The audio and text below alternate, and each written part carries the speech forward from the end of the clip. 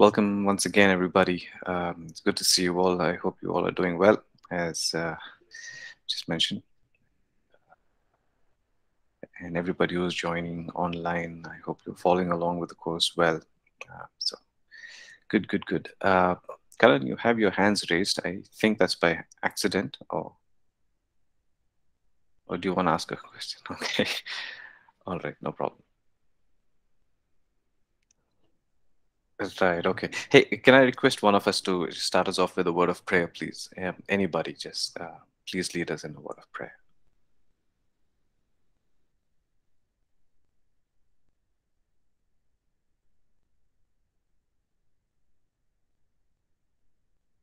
Sure, I'll pray.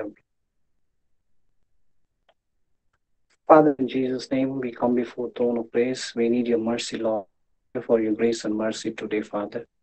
We love you, we praise you, Father. As we spend time in the class learning about the worship ministry, Father, we thank you for the subject. We pray, Father, let deeper insight, that revelation from the Word of God.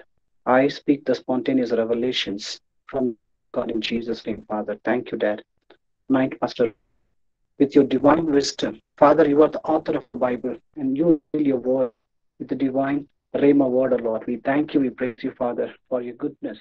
Your goodness overflows in our lifetime. As we today we spend the time, Father, let Spirit of God work in our hearts, work in our soul, Father. Let we understand more deep, Father, your heart and your heart, oh Daddy. We thank you, we praise you, Father. Give us the wisdom, understand to understand the deeper things of the Word of God. We thank you, we praise you. In Jesus' name we pray. Amen. Amen. Amen. Thank you, Thomas. Thank you. All right, guys, let's get started. Last week we started off on our journey on learning from the tabernacle of Moses, right? So we started off there. Just quickly do a quick recap. Okay, from page 16 in your notes. From page 16 in your notes, that's where we started our journey into the tabernacle of Moses.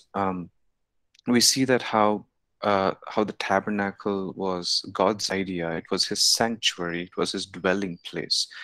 From the time of the fall in Genesis to Exodus 25, that's about 2,500 years, there was really no dwelling place. After the fall, after Adam and Eve had sinned, there was a separation, a great divide between divinity and humanity, and how the tabernacle was a bridge, between heaven and earth. And so, one of the first things that we encounter as we go into the tabernacle is the gate, which we call it as the place of introduction.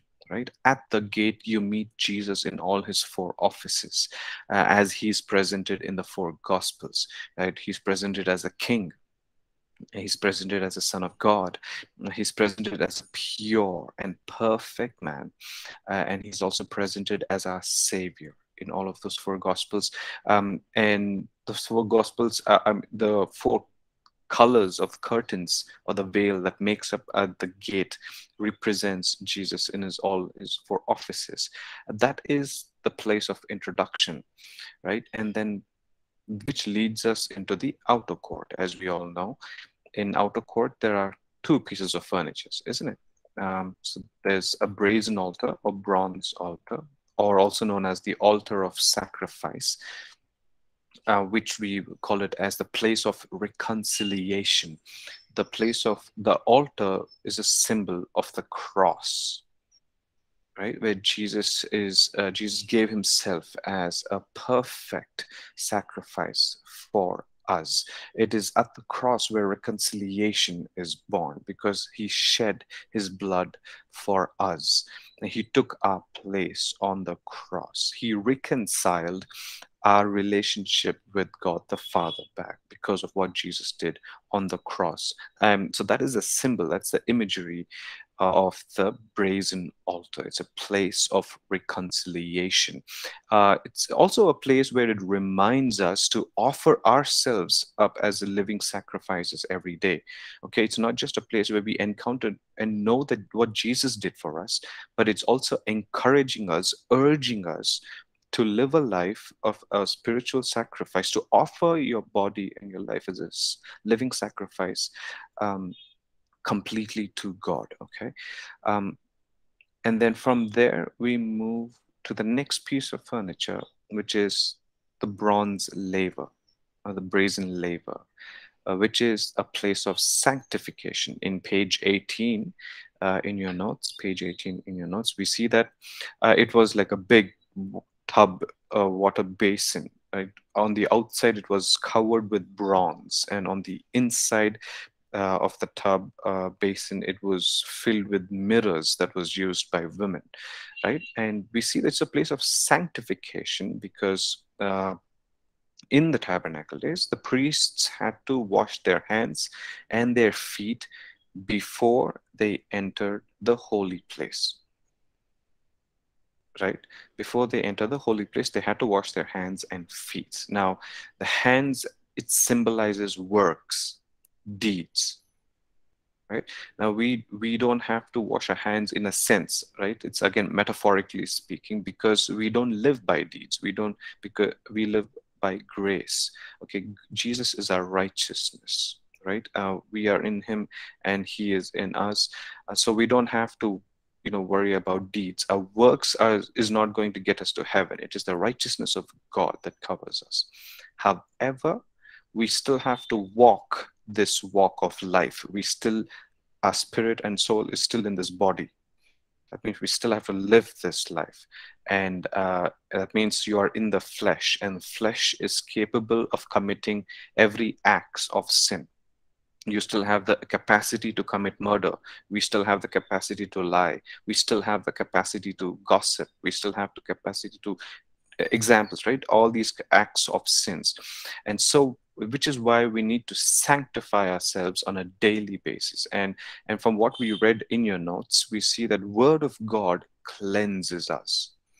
His word cleanses us, right? And we are also cleansed and empowered by the Spirit, like we read in Titus 3, right? And then also in James chapter 1, verse 22 and 25, we see that the word of God is used as, it says that it's a mirror for us, right? It's a mirror that tells us, okay, what is good, what is not good. If a man looks at himself in the mirror and if he doesn't correct himself, he is a fool. But if a man looks at himself in the mirror and corrects himself, he is a wise man. And it's amazing how James uses God's word as a mirror. And funnily enough, that the basin on the inside was made of mirrors. And that's just wonderful, isn't it? So the bronze laver is the place of sanctification. We are cleansed. We are made whole by God's word. Okay, so that's the outer court. And then now we enter into the inner court. As you entered in to the inner court, to your right side, there was a table of showbread or shewbread. That is the place of satisfaction. Okay, the bread resembles Jesus as he is the bread of life. He satisfies us. He provides for us. Okay, give us this day our daily bread. Right. So that is a place of satisfaction, and a reminder that Jesus is the bread of life, because that's what he says in John 6:35. I am the bread of life, and John 6:51, 58. I am the living bread which came down from heaven, right? And then we concluded last week with this other piece of furniture, which is the golden lampstand, which is a place of illumination, right? In John chapter 8, Jesus says, I am the light of the world, right? That's another symbolization there. John chapter 8, right? Yes, John chapter 8. Okay. So it was a place of illumination. It's a place of revelation. And one of the key scriptures that we kind of concluded was from, I think, 2 Corinthians chapter 4, where Paul writes about Jesus as the light of the knowledge of the face of God, of the glory of the face of God that we all need. So yeah, so we concluded that, and I hope we're all doing well until then. Okay, right? Okay. Because today we'll continue in your notes and on page 20. This is the last piece of furniture in the holy place.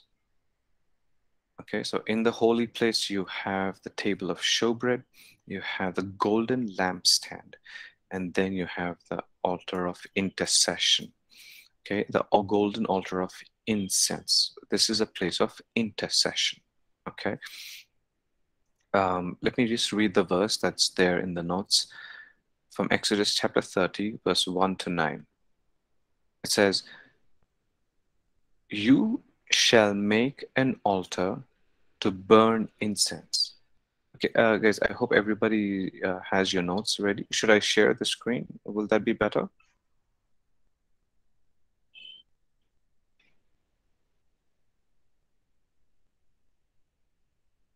Will it be better if I share the screen? Okay. I think I'll go ahead and do that. Yeah, sure, I'll do that. Yeah.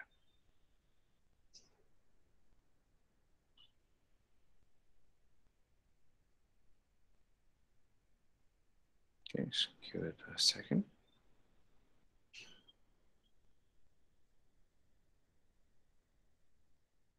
Done. Okay. All right. So that's where we're at. We're at page 20. Just for all our reference sake.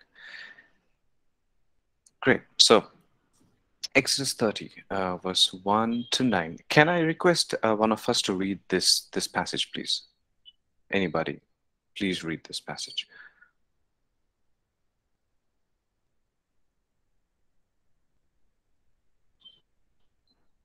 Siddharth, do you mind reading us this passage? Yeah, yes. I mean, the whole thing, just the notes. Just the notes, yeah, whatever's there from Exodus chapter 30, 1 to 9. Yeah, just the Okay. first paragraph. Uh, uh, you shall make an altar to burn incense on. You shall make it of acacia wood. A cubit shall be its length, and cubit its width. It shall be square, and 2 cubits shall be its height. Its horns shall be of one piece with it, and you shall overlay its top, its sides all around, and its horns with pure gold. And you shall make it for molding of gold all around. 2 gold rings shall make it,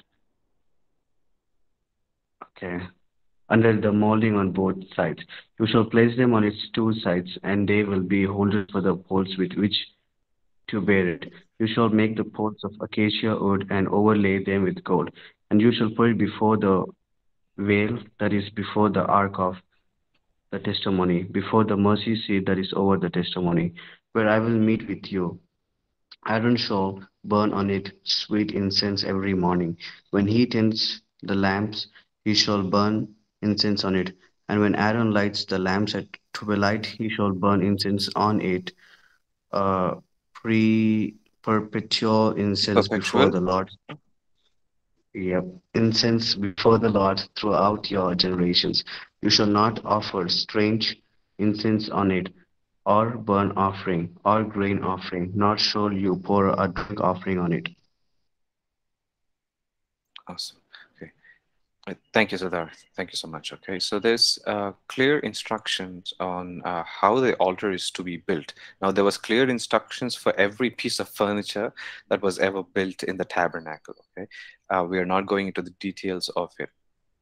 Um, but it's wonderful to see that how God is very specific about the details, which wood to use, once again, as always, and how many rings and everything to go in this. Okay, so and later on, when you read in Exodus 30, 34 to 38, you see that this incense was a mixture of 4 rich and very rare spices. Okay, and this was used to to be burnt on the altar of incense. Okay, so I mean that altar of incense, on it you cannot do any burnt offerings. You cannot pour any drink offering or grain offering. That was not the altar for it. It was just purely an altar for incense. Okay, let's just read just a few more scriptures. Can I request us to go to Leviticus chapter? I just paste these scriptures that I would like for us to read in the chat section. It'd be wonderful if you could help me read those scriptures. Leviticus chapter 16, verse 13, Numbers chapter 16, verse 46, and Numbers chapter 7, verse 86. Okay, can three of us, any three of y'all, read those scriptures, please? Leviticus 6:13. Anybody?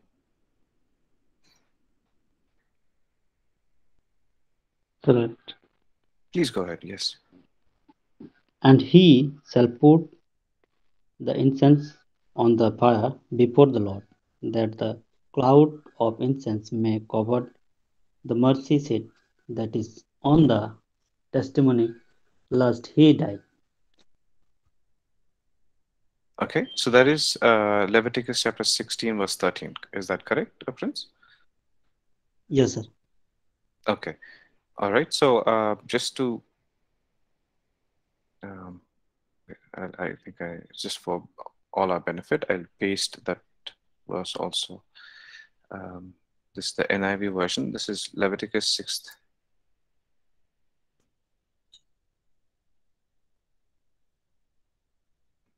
Sorry, guys. That's not one. Okay. So he used to put the incense on the fire before the Lord. That means this altar of incense was just before the Holy of Holies, right? The only thing that separated the Holy of Holies and the holy place was like a thick 6-inch veil, okay? And the smoke of the incense will conceal the atonement cover above the tablets of the covenant law so that he will not die. One of the interesting things, wait, let me see if there's another version of it that we can. This is the same verse, but the NLT version. It says, there in the Lord's presence, he will put the incense on the burning coals so that the cloud of incense will rise over the ark's cover, the place of atonement that rests on the ark of the covenant. If he follows these instructions, he will not die, right? So imagine this imagery, okay? So, and this incense was to be burning in the morning and in the evening throughout the day, right? As it's mentioned.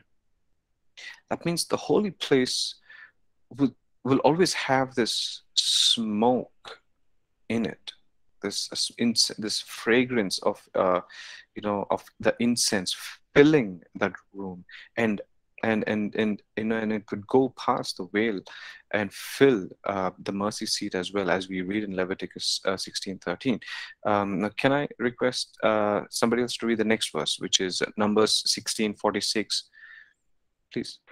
And Moses said to Aaron, take your fire pan, put live coal from the altar in it, and put incense on the coal.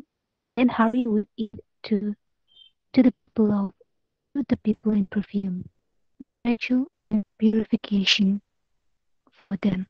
Hurry, the Lord anger has already broken out, and and and epidemic has already begun. Correct. Yeah. So this is another different context, but Moses is commanding Aaron to do the same thing, is to um, burn the incense on the altar. Okay. So again, now in that context, there was the wrath of God that was coming, but then that altar of incense, pouring the incense, was like a place of intercession, and standing in the gap and asking God not to do that, because that's what intercession simply means, isn't it, guys? Right? Intercession simply means standing in the gap. right? In the past a year and a half or almost 2 years, how many times have we said to each other, hey, I'm going to pray for you. I will be praying for you. You are in my prayers. Yeah, have you done that? It more so. I mean, I'm sure we've done that a lot in our lives, but then, I mean, at least in my life, it seems like I've said that a lot more in the last 2 years, year and a half during the pandemic. So simply every time we say that, you're telling the other person, I'm standing in the gap for you. I'm going to pray for you. I'm going to intercede for you. And we just saw that context, in Numbers chapters. What is that verse? Number 16. Okay. There's another chapter that a verse I'll read for us is Numbers chapter 7, verse 86. It says, the 12 gold dishes filled with incense weighed 10 shekels each, according to the sanctuary shekel. Altogether, the gold dishes weighed 120 shekels. Okay. Now there was these dishes, gold dishes. Okay, and it was all filled with incense. And I would encourage you to read that entire chapter. Because again, the details that the scripture goes into, that God goes into, is amazing. So I would urge you all to just go through those passage of scriptures, those entire chapters, for better understanding. We can't do that now for time's sake. Okay. All right. So at the altar of incense, in your notes, is where intercession begins, where the word becomes our prayer. Okay. Let's go to Psalm 141, verse 2. It's one of the go-to passages every time we mention intercession. Okay. Psalm 141, verse 2. And with your hand in that scripture, we'll also turn to Revelation chapter 8.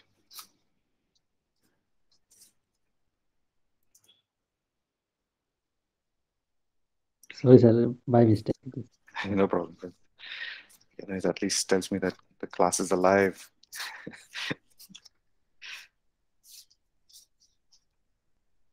Okay. Right. Okay. So we have Psalm 141 and Revelation 8 ready. Okay. So let's read Psalm 141. I'll read 1 and 2. Okay. It says, O Lord, I call to you. Come quickly to me. Hear my voice when I call to you. Verse 2. May my prayer be set before you like incense. May the lifting up of my hands be like the evening sacrifice. Okay, you see how prayer is used as an imagery for incense, right? May my prayer be set before you like incense. And may the lifting up of my hands be like the evening sacrifice. Such a beautiful imagery, isn't it? David was such an amazing poet, poem writer, a poet, I should say. Right? Now let's quickly go to Revelation chapter 8. And I'll read the first 3 verses, okay? First 4 verses, just so we understand the context. When he opened the 7th seal, there was silence in heaven for about half an hour. And I saw the 7 angels who stand before God, and to them were given 7 trumpets. Another angel who had a golden censer came and stood at the altar. He was given much incense to offer. Remember, just pause. Okay, it says this angel was holding a golden censer. Where did we read about it just now? In number 16, didn't it? Number 16:46, right? And number 7:86. Okay, their golden vessels were filled with incense. So the same thing is mentioned here. Another angel who had a golden censer came and stood at the altar. He was given much incense to offer with the prayers of all the saints on the golden altar before the throne. Where? On the golden altar before the throne. The smoke of the incense, together with the prayers of the saints, went up before God from the angel's hand. Okay, so that's just another beautiful imagery. So this altar of incense is an altar of intercession, right? And we see that Jesus also intercedes for us in heaven. He's constantly interceding for us. And in one of the key verses is, it starts in John chapter 17 verse 1. Okay, John chapter 17 verse 1, when he lifted up his eyes to the heavens and he said, Father, the hour has come, glorify your Son, that the Son may glorify you. Right? And in that whole chapter, in John chapter 17, we see that Jesus interceding for his own, right? And he still does it. And that intercession, that his intercession for us, is like a fragrant cloud of incense before the Father, right? Covering the faults and the sins of the people of God so that they will not be destroyed by the wrath of God, right? So that's something beautiful about the altar of intercession. Okay. From here, now we move to the Holy of Holies. Okay. Now, in the outer courts, there was noise. There were people, there was a crowd of people, right? Every time this crowd of people, there's some kind of noise, right? There was crying. There's a sound of greetings. There's a sound of sacrifice, washing, everything. In the Holy of Holies, you experience Psalm 46 verse 10, which is, be still and know that I am God. Okay, there's a transition happening here, guys, from the outer courts to the inner courts, to the Holy of Holies. Right? The outer and the inner courts very much involve our duties as Christians, the things that we have to do, our ministry, our worship leading, our pastoral ministries, etc., etc. Right? The outer and the inner courts kind of symbolizes our duties as a Christian, right? What we need to do to move into places where we really want to be is the place called the Holy of Holies. And that's where we really want to be. Okay, so past the veil, on the Day of Atonement, once a year, every year, the high priest, only the high priest, okay, would go into the Holy of Holies and put the blood on the mercy seat as an atonement for the entire nation of Israel. Okay, the high priest would have these 12 stones on his breastplate, representing all the 12 tribes of Israel. Okay, let's just go a little deeper and see what the word has to say. So there was a veil that separated the inner court, which is the holy place, from the Holy of Holies, also known as the most holy place. The Holy of Holies contained the mercy seat and the Ark of Testimony. Okay, this is very important for us to know. The Holy of Holies was not empty. Okay, it's very, very important for us to know that the Holy of Holies was not empty. That place had the Ark of Testimony in it. All right. So can I quickly request someone to read this passage, please? Anybody, please?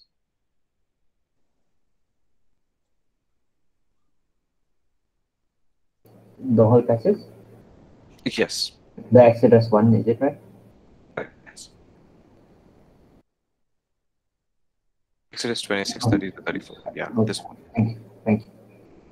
And you shall rise up the tabernacle according to its pattern, which you were shown on the mountain. You shall make a veil woven of blue, purple, and scarlet thread, and fine woven linen.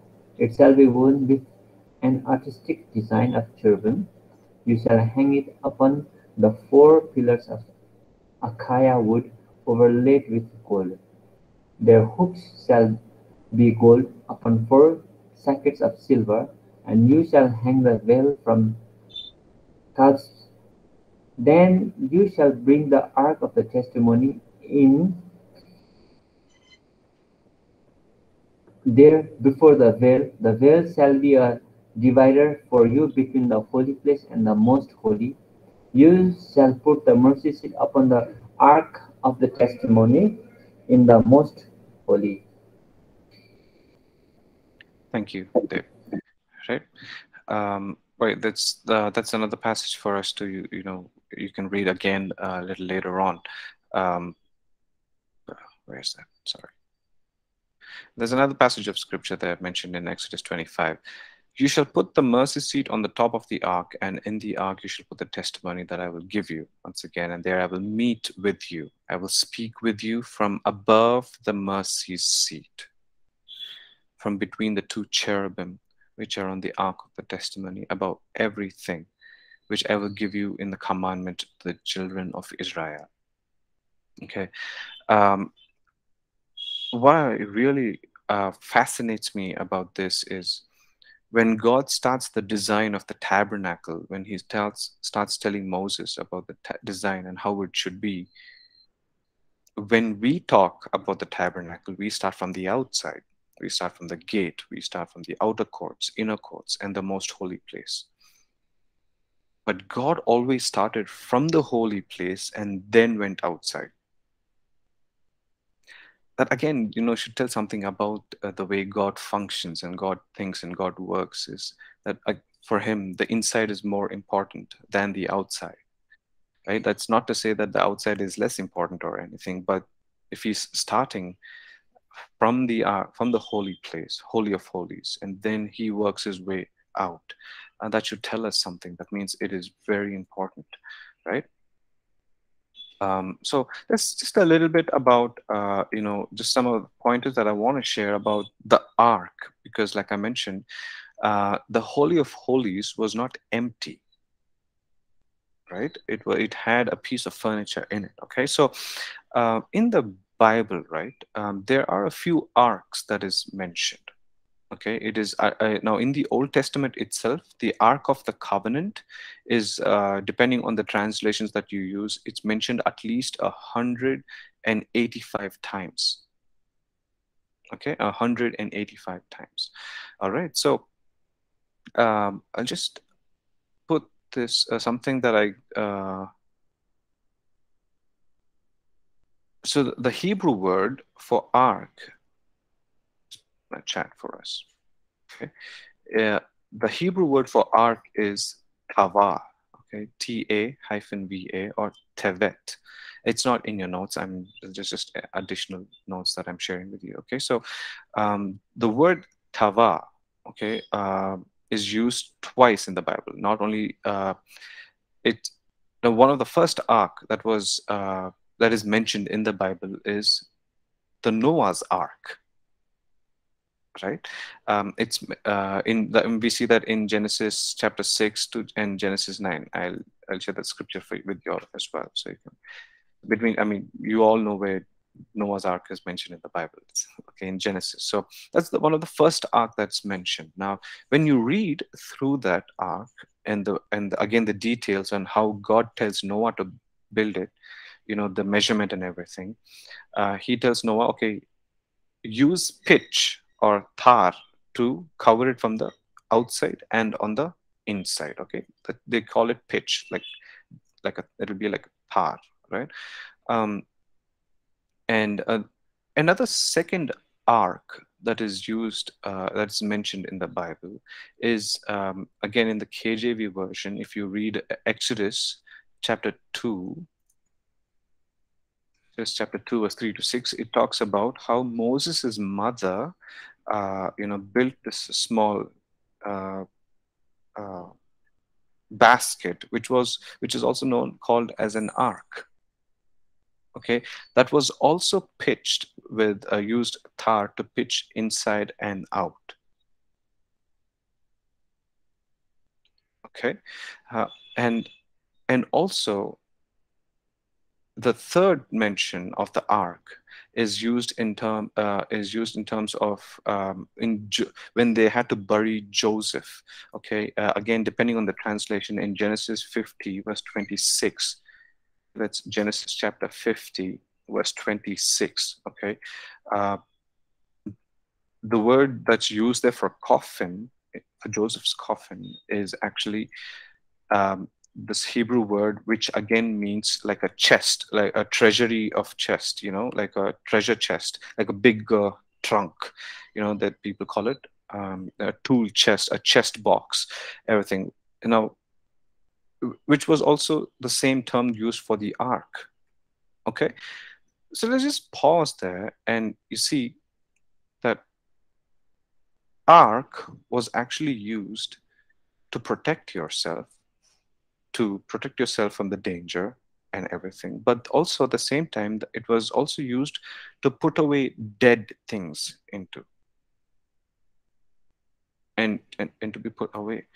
And much later we see, right, that the Ark of the Covenant, in the Ark of the Covenant, inside the Ark, there was 10 commandments, the laws that was kept inside, and there was Aaron's rod or staff that was put inside, and a manna that was placed inside, and all of those has significance, right? So uh, and why do we need to know about all of this? And I think it's very important that we understand all these small details. It's not it,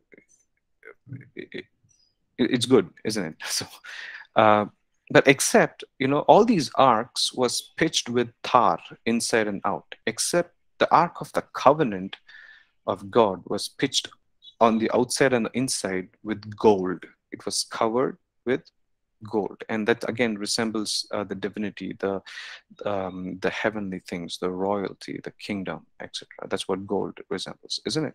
And also another small thought about acacia wood that God tells them to use.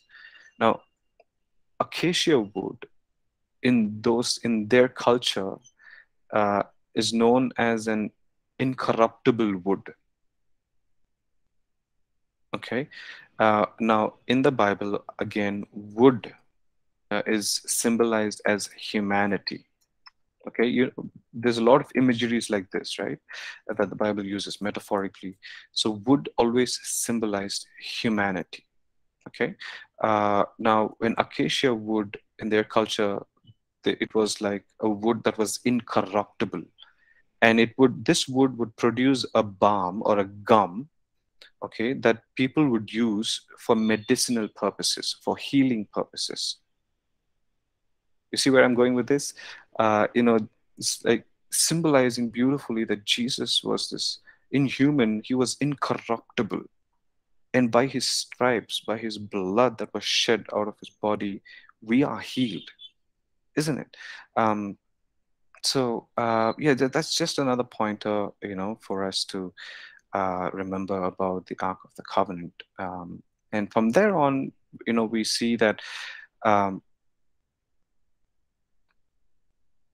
mean, that's really it. When this is a place where you have communion with God. Okay, this is a place where you don't do anything, where you just come face to face before Him, before this eternal being, this humongous, this eternal God, the Ancient of Days, the Holy One of Israel. That is a place of worship. Okay? In the outer courts, guys, just stay with me. In the outer courts, okay, as Psalm 100 says, I will enter his gates with thanksgiving, his courts with praise.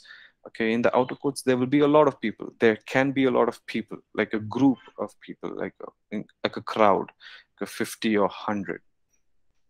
Okay. And from there, when you come into the holy place, it's suddenly small, and you can only fit into approximately 10 to 12 people in that place. But in the Holy of Holies, there's room only for one.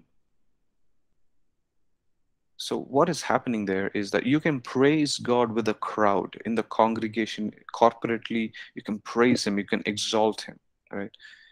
And then when you go into the holy place, you can serve God with a group of people, with a team, with just a handful. But you can only worship Him face to face, one on one. And that is what is happening in the Holy of Holies, right? Um, Let us dwell in the Holy of Holies. This is the place of intimacy with God. This is the place of high intensity, thus the raw presence of God. This is the secret place of the Most High. Amen. One of the things about the secret place is, in the secret place, there are no secrets.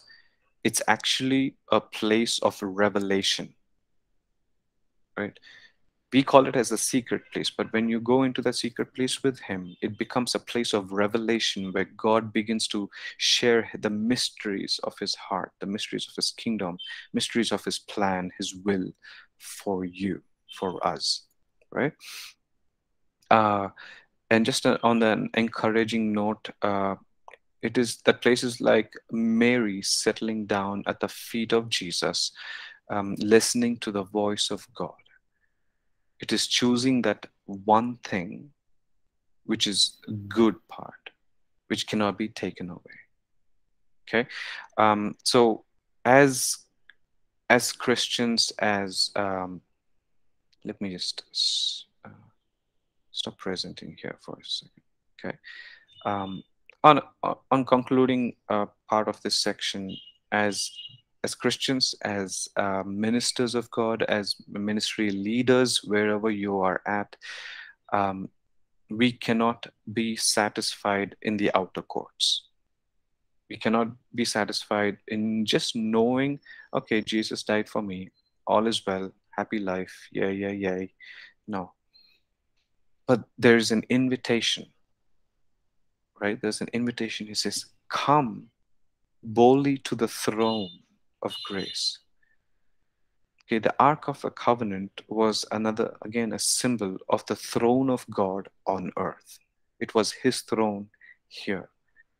And Hebrews, we see that He says, come boldly to the throne of grace. He's not only saying come, but God is saying, He's addressing your attitude in the manner how you can come. Come boldly to the throne of grace. Don't just stay in the outer courts. And there's a beautiful song by Petra, and I'll share the link. It says, take me past the outer courts into your holy place, past the brazen altar, where we stand face to face. And it's a lovely song. It's ministered to me so many times. I'll try and get that link and I'll share it with you. So, in conclusion of this session, want to encourage you all. Encourage your team members, because you are all going to be ministry leaders eventually. Most of you already are.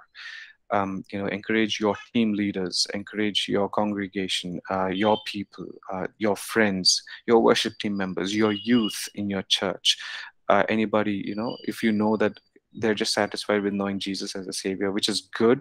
It's a good place to start, but then they have to get all the way into the Holy of Holies. Amen. So what we'll do now is we'll pause the session. I'll stop the recording. We'll take a quick break and we'll come